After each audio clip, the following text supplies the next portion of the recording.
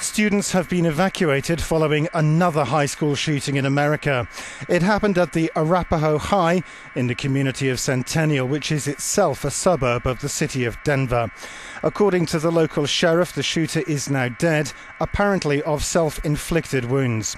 2 people have reportedly been injured, one of them seriously. That person has been taken to hospital, apparently with gunshot wounds. Another person reportedly has minor injuries. A press conference is due to be held later. The student body was evacuated onto the school's sports pitches. The school has around 2,200 students.